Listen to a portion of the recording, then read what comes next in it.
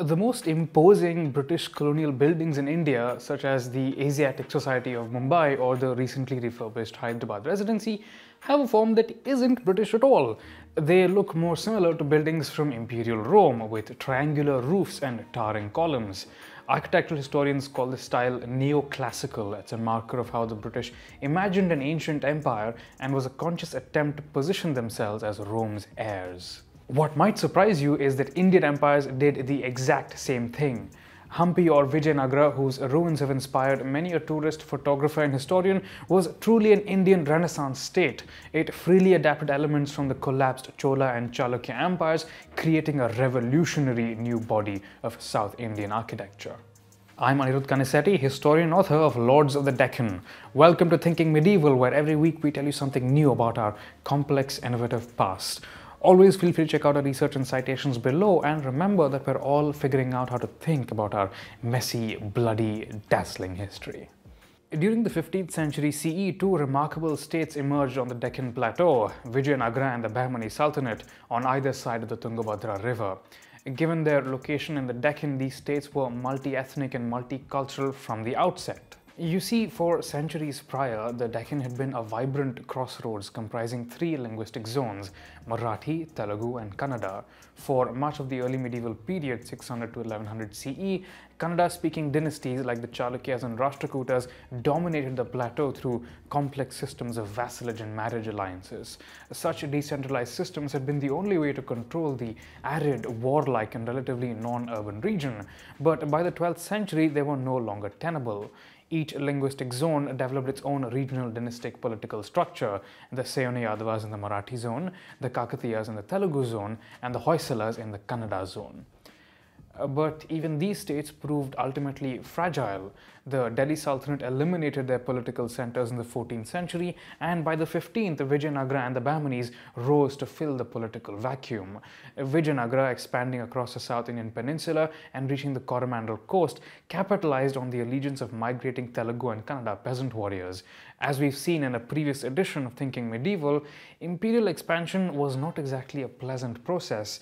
Though Vijayanagara texts like the Madhura Vijayam claim that Vijayanagara rescued Tamil Nadu, assimilating the vibrant urban and social systems of the region into Deccan domination took nearly a century, and the picture was equally messy in Bahmani territories, which is a topic we'll explore in a future video.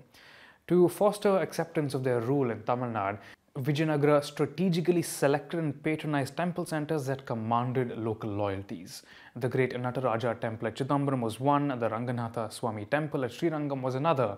In the 16th century, Krishnaraya, a man of Tulu descent who became the most powerful emperor of Vijayanagara, wrote the Amukta-Malyada, a Telugu courtly text about Andal, a Tamil Vaishnavite saint believed to be Ranganatha's consort. Raya cited a dream in which an Andhra form of the god asked him to do this while he was on campaign against the Gajapatis of Odisha. While devotion may have played a role, it's also possible to see in the Amukta-Malyada a literary culmination of trans-regional politics, a Tulu ruler writing for a ruling coalition of Telugu warriors and Tamil priests. Last week, I travelled to the ruins of Vijayanagara with members and patrons of the Deccan Heritage Foundation. The trip was led by Dr. George Michell, a distinguished architectural historian and co-lead of the Vijayanagara Research Project. Dr. Michell pointed out that the earliest temples at Vijayanagara were very much in the early medieval Deccan idiom.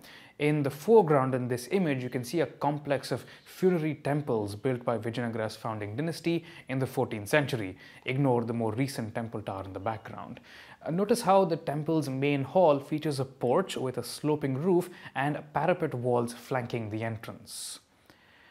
For comparison, here's the 11th century Mallikarjuna temple at Sudhi, partially commissioned by a Chalukya queen, which has a similar main hall. You might also note that the proportions of the Vimana, the small tower or the sanctum, are quite similar. The Vijayanagara Vimana, which looks, in Dr. Michell's words, a bit like a layer cake, is essentially a simplification of the structure of the older Chalukya Vimana.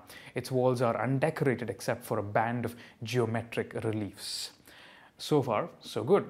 Both Vijayanagara and the Chalukyas were Deccan states, so this architectural similarity is exactly what we expect. But let's examine a 15th century temple, the Hazara Rama temple, an expression of Vijayanagara's imperial ideology built after its conquest of Tamil Nadu. More in this video here. The design of the wall is completely different here. Deep niches, once adorned with sculptures, are now framed by split columns. Between these niches, half columns emerge from sculpted vases. All these elements are alien to the Deccan, but they're absolutely native to Tamil temples. For comparison, consider the 12th century Airavateshwara temple at Dharasuram, where the treatment of walls is similar but more elaborate. Deep niches still containing sculptures are framed by split columns and interspersed with half columns emerging from vases. But that's not all. Here's a late 15th to early 16th century Vijayanagara temple dedicated by Krishnaraya's Tuluva dynasty to the god Vithala. You'll instantly notice that its conception of a hall is completely different from the first Vijayanagara temple we saw. The parapet walls are gone. The vertical proportions are magnified. The pillars comprise multiple smaller elements, such as riders on top of fantastical creatures positioned at auspicious points. A secondary row of pillars is now decorated with miniature temples. Again, consider a comparison with the Airavateshwara temple. Observe the fantastical beasts on the outermost columns and then the ones closest to us. The logic is consistent. Outer columns offer protection and therefore contain frightful creatures, while inner columns have sacred figures. Vijayanagara has a much more evolved expression of this same underlying logic. What we can see in these stone structures then is a radical transformation of the Renaissance-era South Indian temple, occurring at the same time that Vijayanagara emperors were making literary and religious attempts to integrate conquered cultures. I asked Dr. Michell about the reasons behind this architectural revolution. He pointed out that we can only guess at the motives of the Vijayanagara emperors. They left us no diaries. Perhaps they didn't find the older Deccan architectural idiom sufficiently imposing. Perhaps they found plenty of out-of-work Tamil sculptors willing to innovate to fulfill their new patron's creative vision.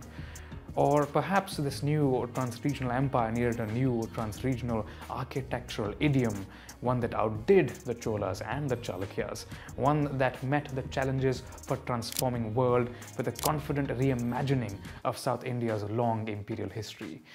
Temple architecture is not eternal or unchanging. It has its own logic and language, serving as a historical footprint to the ever-changing people who made them.